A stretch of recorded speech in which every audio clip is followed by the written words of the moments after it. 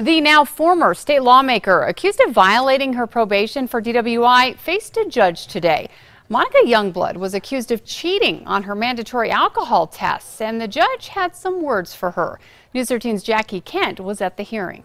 You're essentially slamming water in order to dilute the sample such that to get an invalid result of this. That's the allegation of it. Former State Rep Monica Youngblood is accused of diluting 2 of her mandatory urine tests she's required to take after her misdemeanor DWI conviction in October.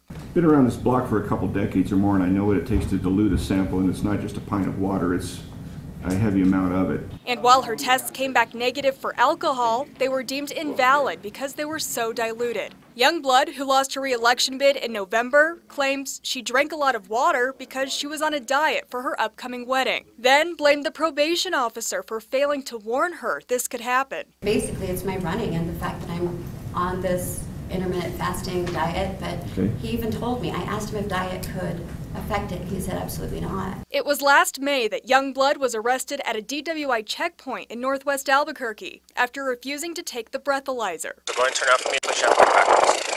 Yes, turn out. She was tried and convicted in October and sentenced to a day in jail and a year of probation. There's not a morning that I don't wake up and regret the unfortunate events of that evening. With this alleged probation violation, she could have had her probation revoked and given the 90-day max for a first DWI. Instead, Metro Court Judge Kevin Fitzwater says he'll give her the benefit of the doubt because she has passed other urine tests before and after the diluted ones. Understand, these conditions are what is keeping you out of jail.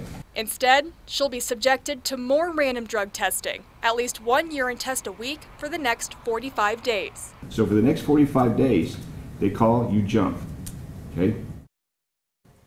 That was Jackie Kent reporting. Now, Youngblood, who is a real estate agent, also has to use an ignition interlock device in her car for a year.